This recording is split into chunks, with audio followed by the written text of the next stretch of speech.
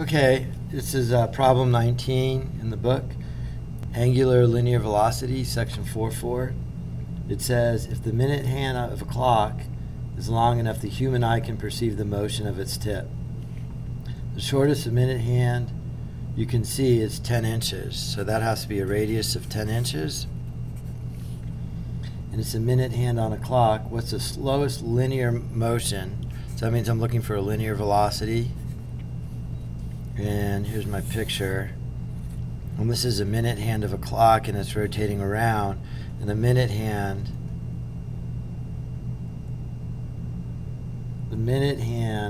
moves one revolution every 60 minutes. So the angular velocity is one revolution per 60 minutes. All right, so I have a radius and an angular velocity, and I'm looking for the linear velocity.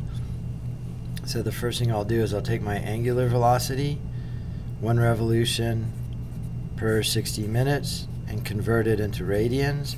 One revolution is 2 pi rads.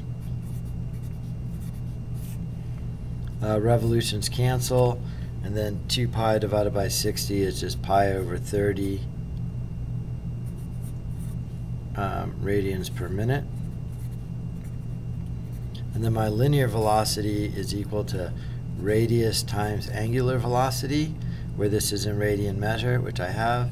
So my linear velocity for this problem is my radius of 10 inches times my angular velocity in radians, pi rads per 30 minutes. Radians just disappear because it's really unitless.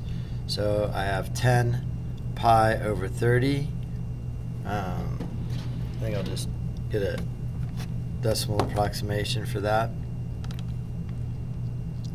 So pi over 3 is